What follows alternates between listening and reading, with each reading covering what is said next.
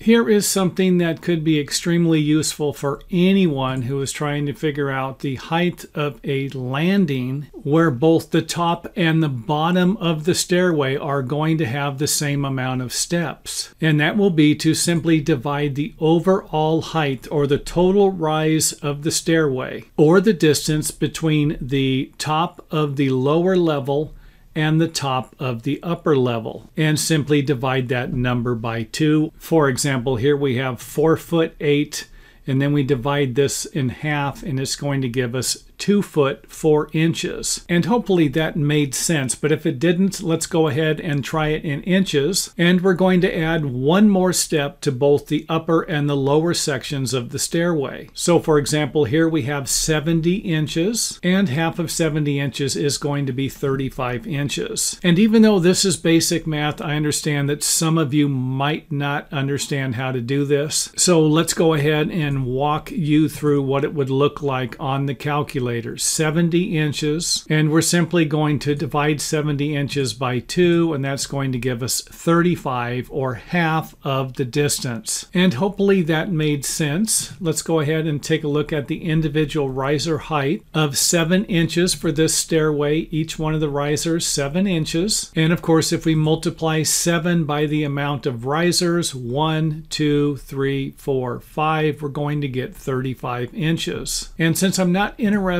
in creating a more complicated process than this, I'm going to go ahead and make this one of the shortest videos I've made in a long time. So let's go ahead and wrap things up by showing you the bottom section of the stairway so that you can see that both the top and the bottom have the same amount of steps. Otherwise, this easy and simple method won't work.